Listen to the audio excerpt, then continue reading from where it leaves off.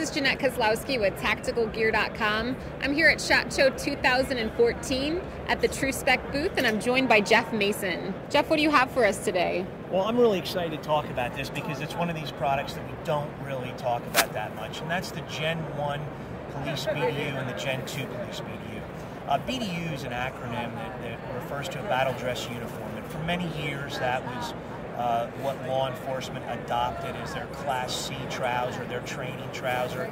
You know, what the Army wore, you know, they would just incorporate it and put it in solid colors.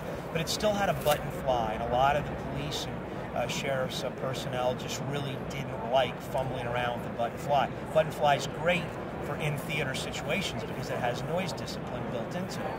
So what we did on the Gen-1 BDU is we just simply put a zipper in it.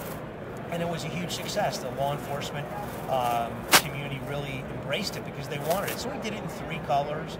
And then the Gen-2, which we put in 2 colors in solids, black and dark navy, we decided to incorporate the flex fit waistband like we have in the 24/7 tactical pant, and to put in a gripper bead in there to catch the shirt so that shirts wouldn't become untucked, which is also a minor problem in law enforcement, but it's a problem.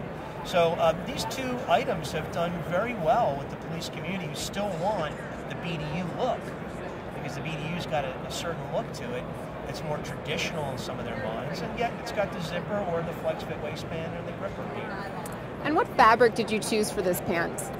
We still use a 65 poly, 35 cotton ripstop, so the weave is still the same.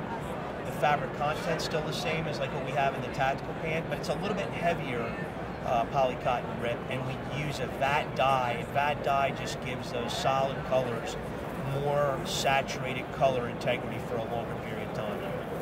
All right. And how many pockets does the pant have? You know, it's a traditional BDU pocket or pant. So basically you have just your front slash pocket, your back pocket, and then your side cargo pockets that are traditionally a 3-pleat cargo pocket look. So when you really stack the pant up, it's a 6-pocket pant. All right. Jeff, thank you so much. And this has been Jeanette Kozlowski with TacticalGear.com.